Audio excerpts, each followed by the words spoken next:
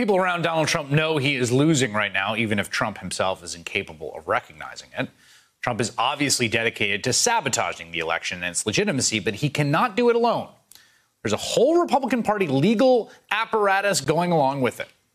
As the New York Times reports, there is an extensive behind-the-scenes effort led by the lawyers and operatives on Trump's campaign, claiming with no evidence that mail-in voting is rife with fraud, pushing the boundaries of traditional poll monitoring in ways that many Democrats believe amount to voter intimidation, and putting legal pressure on states to aggressively purge their voter rolls. The Times identifies operatives such as Trump Deputy Campaign Manager Justin Clark, Trump Campaign General Counsel Matthew Morgan, Trump Campaign Staffer Michael Roman, and Trump Campaign Senior Advisor Robert Paduchik.